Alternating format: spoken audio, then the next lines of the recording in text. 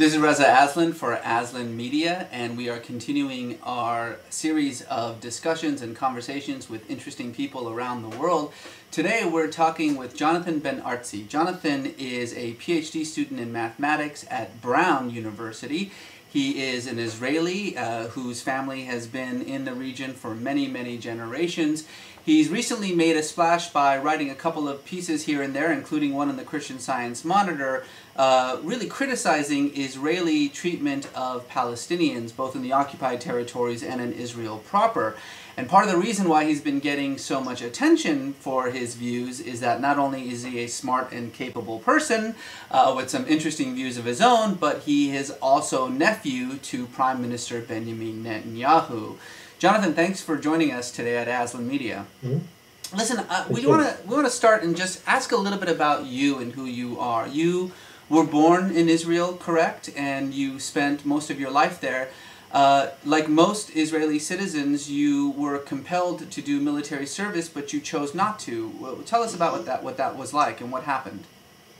Yeah, so as you said, I was born there, as were my parents, and actually nine generations. I'm a ninth generation Palestinian, you could say. The term Israel is a rather new term as a country. Yeah, so as any Israeli, when you reach the age of 18, you're compulsory military service, which I was faced with. And after actually not so much thought, I decided that I'm not going to join the military because of two main reasons, which are equally important in my view. One is pacifism, which is kind of transcends borders. It's not just because I'm Israeli and there's an Israeli-Palestinian conflict.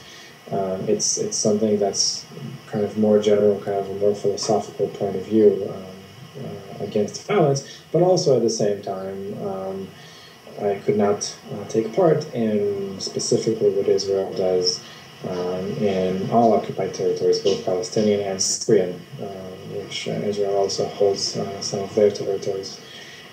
So for both of these reasons, I refused to serve in the military. Now, you applied for conscientious objector status, but you didn't get it, right? And what happened? Yeah, conscientious, well, yeah. So how should one put this? There are many commitments that any country is obliged to by being a member of the UN and different world organizations. One of them is providing conscientious objector status, or recognizing the conscience of its citizens. So formally, Israel does that as well, as many countries do, some of them more, some of them less respectable. But so in Israel, this formal recognition exists. However, in practice, basically no one is recognized as a conscientious objector. Always there are different reasons for denying this status. So the same happened for me, only that I kind of insisted on this, and so became kind of a legal issue. And went in and out of court, including the Israeli Supreme Court, and so by that alone, it kind of made headlines, and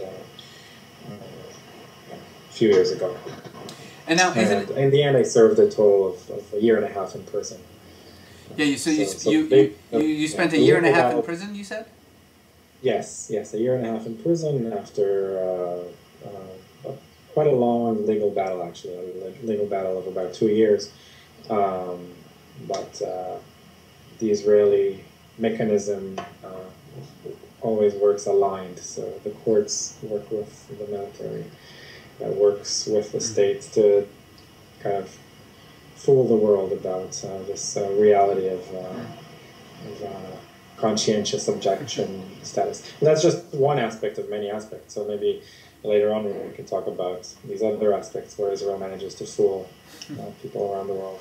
Well, let's talk a little bit about that. So you've been, since arriving in the United States, and of course even before then, you've been very vocal about your criticism of Israeli policy towards the Palestinians, and in particular of the policy at the hands of the current Prime Minister. What is your view about Israeli treatment of Palestinians in the occupied territories? Well, so first of all, let's put this in context. I'm speaking as an Israeli citizen. I don't think that there's any difference under the current Israeli administration versus previous ones. So this has been a continuous maltreatment, to say the least, that's been going on for decades. And yes, so I'm speaking as an Israeli, I'm not an American. Of course, there's a lot to say about American involvement in this, and I can speak of that, but I'll leave that mostly to Americans to speak about. As an Israeli,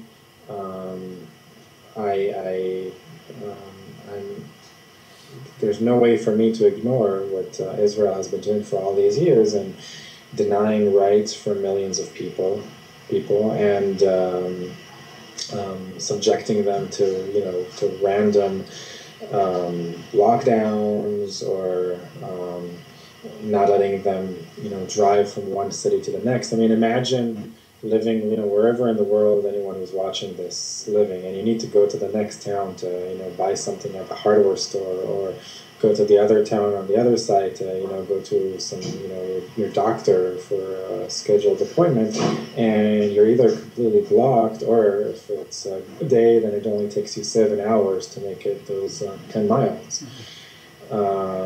So and this has been going on for many years now. So this is something that we can't I can't sit on the sidelines and let that happen. Would you go so far as to call the situation a kind of apartheid? You've written that there is some similarities between what's happening in Israel and what happened in South Africa. Would you use that term? Well, there's a very clear definition of what apartheid is. So apartheid is not a word that was used only to define what was going on in South Africa. Apartheid, the definition, roughly speaking, is when one people subjects another people to discriminatory policies, and that's precisely what's going on. I mean, there's shades of gray here. There are different types of discrimination, and there's different people subjected to different types of discrimination, living in different areas of the region. But by and large, there are very big swaths of the Palestinian population which are subjected to very brutal forms of discrimination, and according to that definition of the UN, that is apartheid. But I at the same time, I don't like using these fancy words. I always kind of try to refrain from using fancy words or characterizing something as apartheid or not apartheid, because then people, make that the point. That's not the becomes point. A distraction. The situation. Exactly. The point is the situation on the ground, not the words you use to describe it. So you can use whatever word you want to describe it. The situation on the ground is unbearable.